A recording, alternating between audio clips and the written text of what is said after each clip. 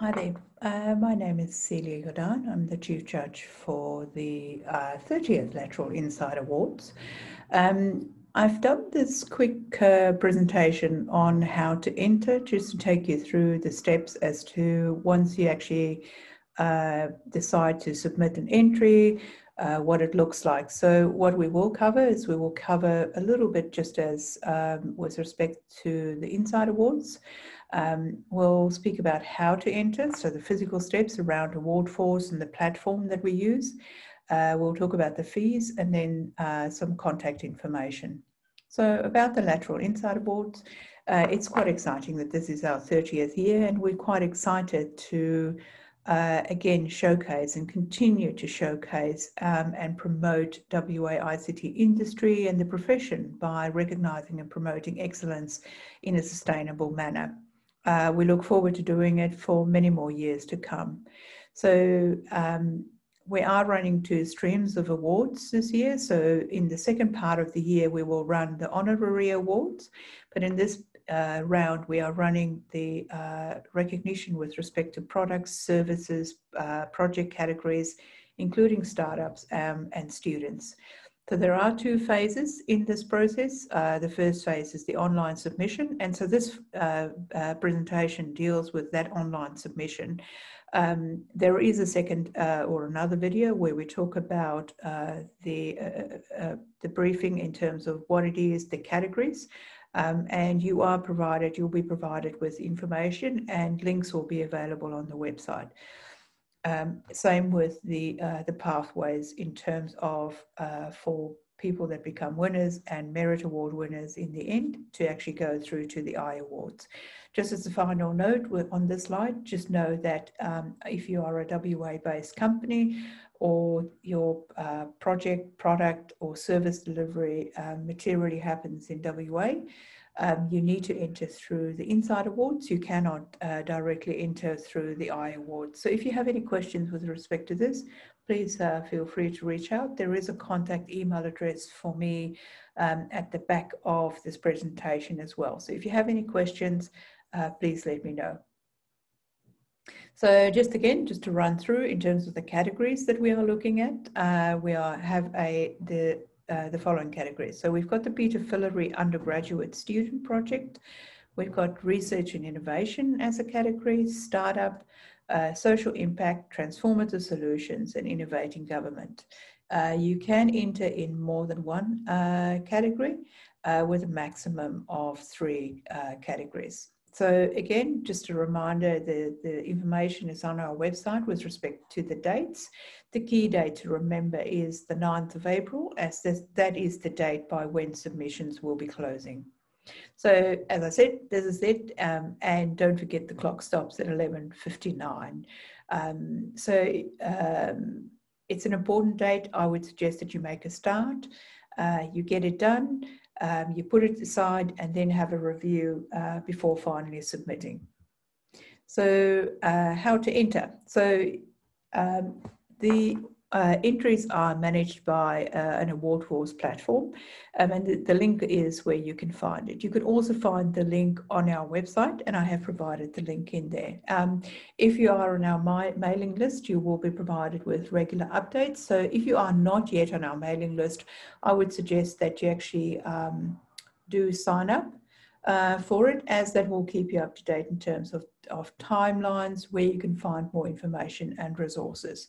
So once you're actually on the platform, it will take you to a page where if you have previously submitted an entry or registered, it will recognize your email, you'll be able to log in.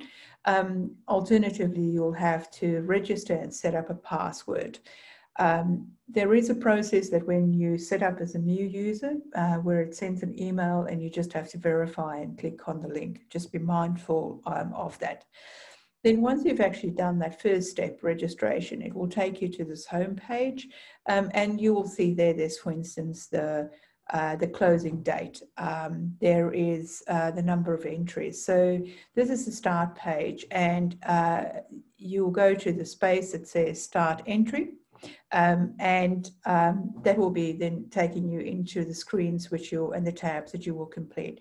Just on this page, note that if you decide to enter, or sometimes people decide that they want to have various entries, they may not complete all of the entries. You can duplicate and download your entries as well. So if you want to sit back and read it, it's a bit easier than sometimes doing it on the screen. You could do it on this front page. Just going back, when you sign in, you will get back to this page, and if you have more entries, it will show up on this page. So when you get to the start page, you'll be able to pick the category. So once you do the drop down for the category, it will actually provide a bit of a description on the right-hand side. What I did copy for you on the right-hand side is actually just a drop down of the categories that are available. And then it will ask you for your entry name. So if I can just recommend one thing here, think about what you want to call your entry. A lot of people just go, oh, well, if my company name is XYZ, I make my title XYZ. But it doesn't actually tell people what your product or your service or your project is about. So think about the problem that you're trying to solve and the solution. And try and bring that into that title, as it's almost like your tagline. So it will make it easier. It will make it easier to stand out and to be clear what it is about. So once you've done that, you need to save that, and that will actually then save your entry for when you return to it later. As you will also see, the actual process is set up with a number of tabs.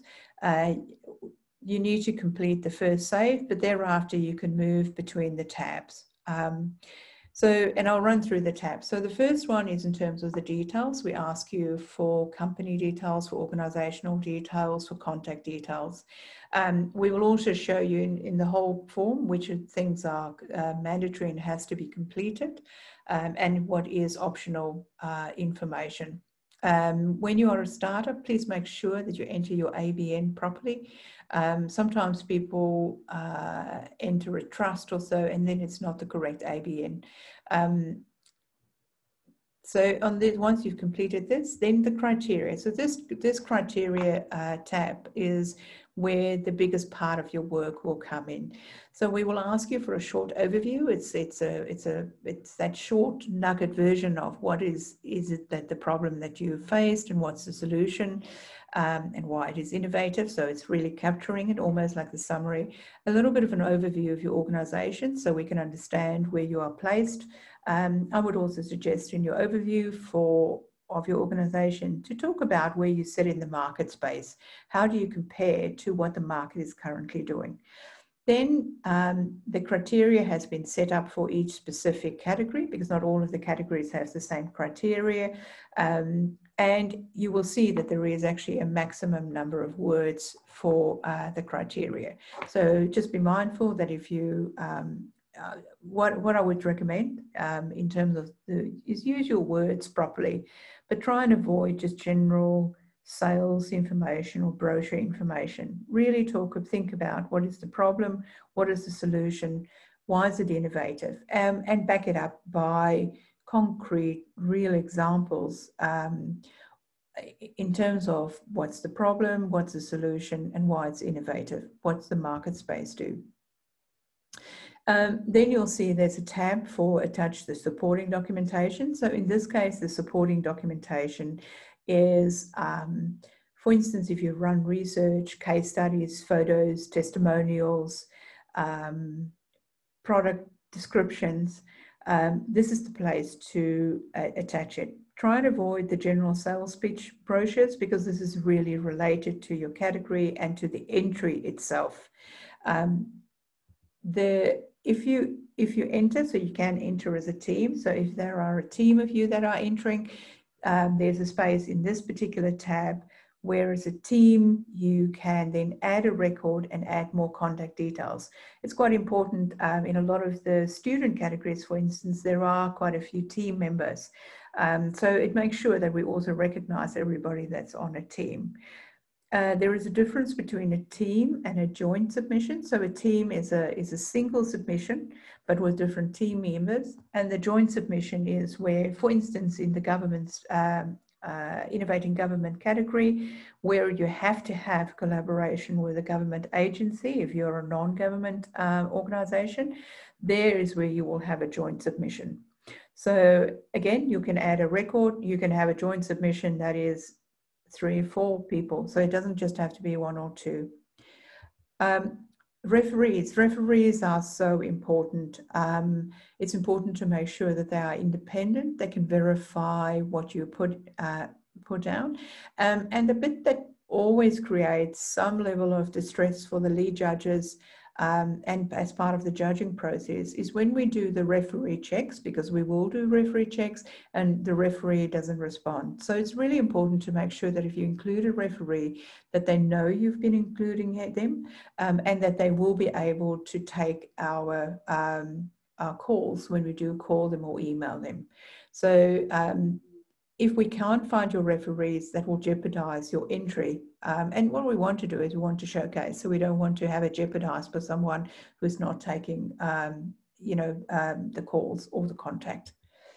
Then this particular tab is where we can talk about the promotion as well, because what we would like to do throughout the process is to be able to say that, look, once people are finalists, there's a bit of social media marketing information about them.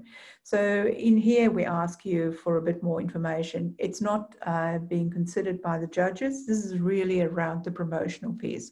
So think about things like your sales brochures, or think about if you have a small pitch video about your team. Those are really the kind of things that work well here. Once you're done, so you could also do part of your, work on your submission, save it, and come back to it. And then come back later. So once you could also just before I forget, you can also pay before you submit. So it's also a good thing to make sure that you test that. But then once you're finally actually done, there is a place where it says submit entry. So in terms of the actual process, as I said earlier on, you can copy on the starting page. So if you decide to enter in more than one category, you can copy your original one and then modify it. When you do copy, just make sure that it actually is applicable to the category that you're entering in. What we sometimes find is people enter in more than one category, but then they don't deal with the say, for instance, we'll enter in transformative solutions and in innovating government, but they don't actually talk about how it innovates government and makes it more inclusive. They only submit the same entry as they have done. It doesn't work that way. It has to be specific to the category that you enter into. So payment will be by credit card only, and it will be done online at the time of completing the submission. If you don't pay, and it will not be a valid submission.